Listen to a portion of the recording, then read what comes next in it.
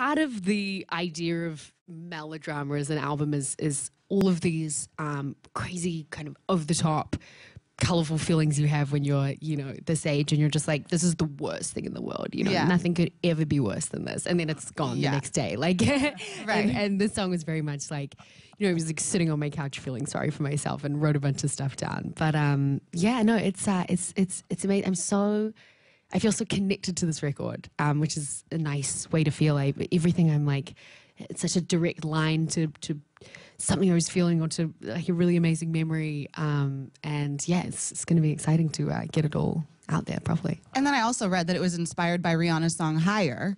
Well, which is kind of funny because, again, if you haven't heard Rihanna's song, that song is basically talking about like a glorified booty call. Like that's, yeah, I like the contrast of music you're listening to in your room, Nina. Yeah. If you From could feeling only sorry for see yourself me by myself to a glorified booty call. Yeah, well, that was what I was listening to in this. I say, you know, crying in the taxi, and I had that song on, and I was like, so it kind of.